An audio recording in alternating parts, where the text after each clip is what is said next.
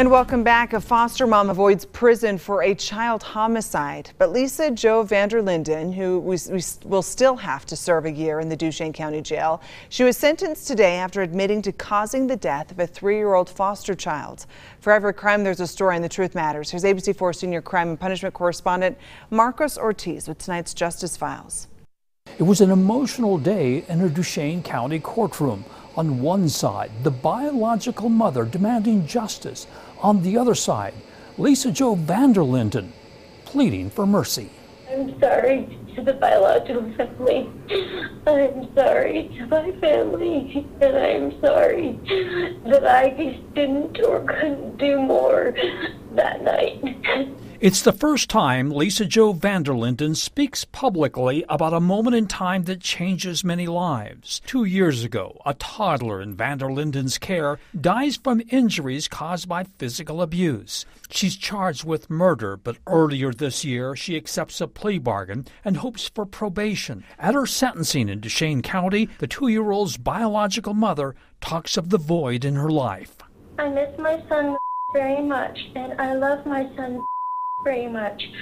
This is what I will miss: his birthday, holidays, and his smile.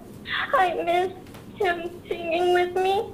Up until his death, the biological mother is still part of her son's life. Vander Linden, the foster mom, plans to adopt him. I loved him as if he was my own. He was going to be mine.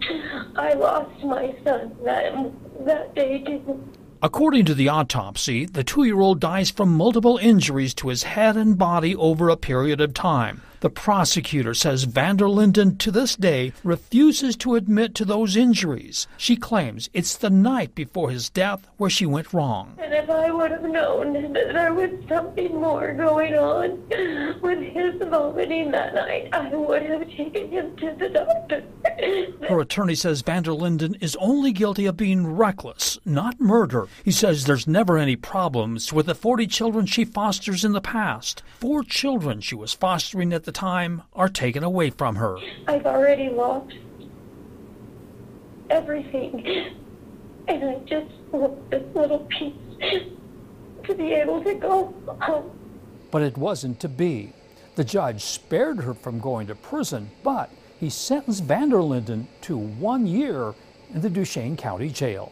For the Justice Files, Marcos Ortiz, ABC4 News.